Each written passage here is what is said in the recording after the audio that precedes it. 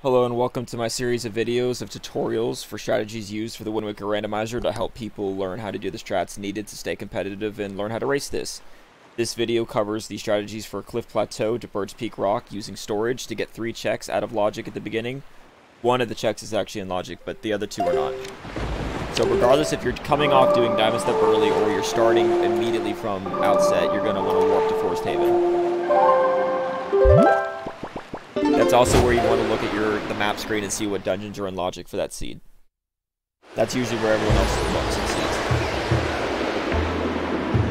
And so then what you're going to do is you're just going to warp here and then sail over. What I'm doing here is just a simple trick called sail pumping to get more speed. Just alternate A and Z or A and whatever your sail button is, the right rhythm, and you keep getting speed boosts. What you're going to want to do is just get here, enter Cleft Plateau, and that's where I'm going to explain what storage is. There is a link in the description for zeldaspeedruns.com where more info about storage and other tricks can be found. I highly recommend checking that out because this is going to be a very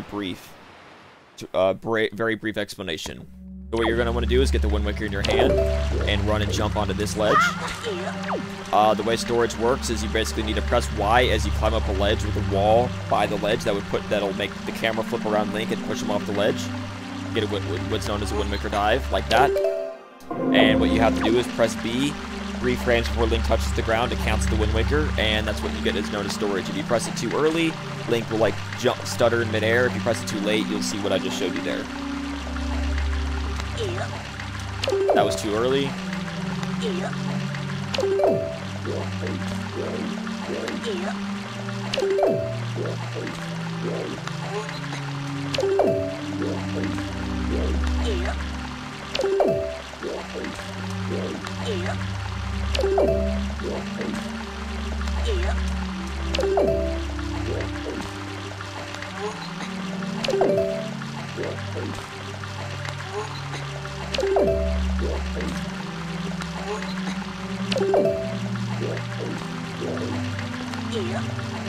And there, that's what storage looks like.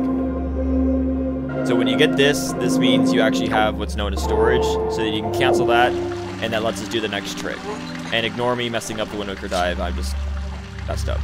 Anyway, so you're going to want to jump over here, sword slash, jump up to here. And you can either go to the chest the normal way by just falling into it, or you can do this really just a shortcut. Sword slash up to here, angle your camera just to the right of the chest, and you'll be bounced over the vine. And now that we have storage, when I open the chest, you'll notice that I don't get the item, and you hear this infinite opening sound. Well, now with that, I can literally just run up the wall. So if you run up the wall, run up to the wall where you see the slant, and you want to angle yourself like this, because if you don't, you'll mess up and void out, and that's really bad. And you want to angle yourself like this and just run and jump straight on the wall.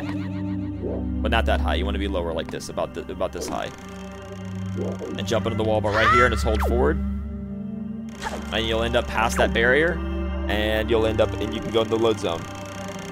What that was is what's known as chest storage. By using storage and then opening a chest, the game's cutscene when you're opening a chest, even though short for the randomizer, makes Link's hitbox really small in order to fit in the chest. By storing the chest, we get to keep that hitbox for ourselves, and that lets you literally run up several walls and clip through things you're not supposed to be able to fit through.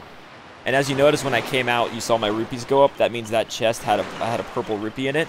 That made it really easy for me to know what was in that chest. Otherwise, you may either have to see if your hearts got healed, because when you hit the vines, you lost health, and I got the heart from the grass, so it wasn't from the chest. You'll be able to see if your hearts got filled. You'll be able to see if you got a sword upgrade, if you got the mirror shield, power bracelets, or anything like that. Otherwise, a lot of times what we do is we'll pause the game and look at the menu and see if we can see what we got. If we got a treasure chart, or if we got a song, or if we got a pearl. Otherwise, it could be an item we don't know. But the whole point of storage is we don't know what you got until you hit a loading zone or leave the quadrant. Anyway, the second thing you're going to do is you're going to want to store that chest. So you're actually able to get a Wind Waker dive right here as well. You're going to want to get storage right here, which is a very annoying ledge for a lot of people.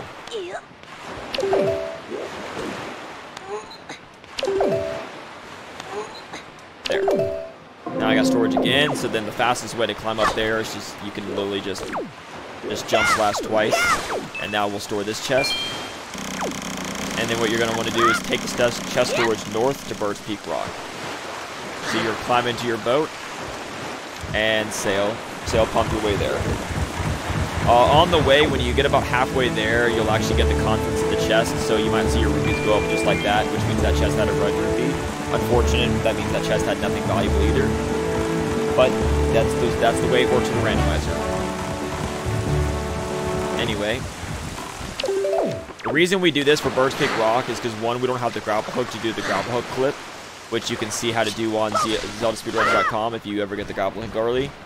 And secondly, even if you start with the bait bag, the normal way to do this island requires buying a highway pair and flying the bird to hit all the switches.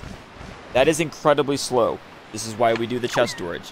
Also, with chest storage, you can't climb ledges.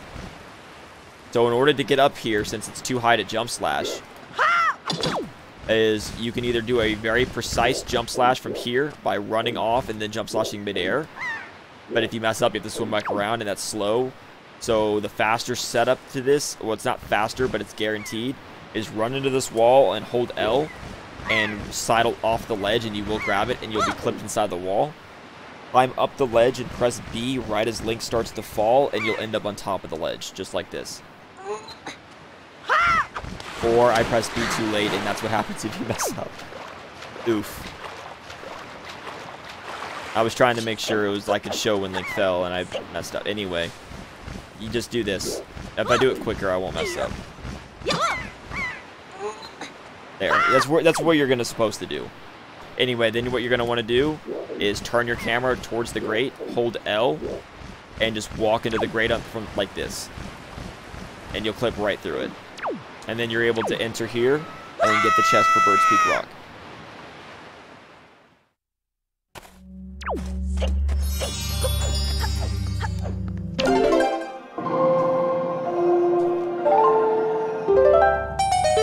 After we get this chest is usually when we pause the game again to see if we can figure out what was in the second chest that we stored, in case it wasn't something obvious that we were able to tell. And that had an empty bottle, which could be useful for the seed. And then the last thing before you save warp out of here, because you have to save warp, is if you didn't get any money and you're playing, a lot of times what people like to do is they'll like to break these pots to get a little bit of money just in case they need it for the seed. So that's an option. And then you just simply save warp out.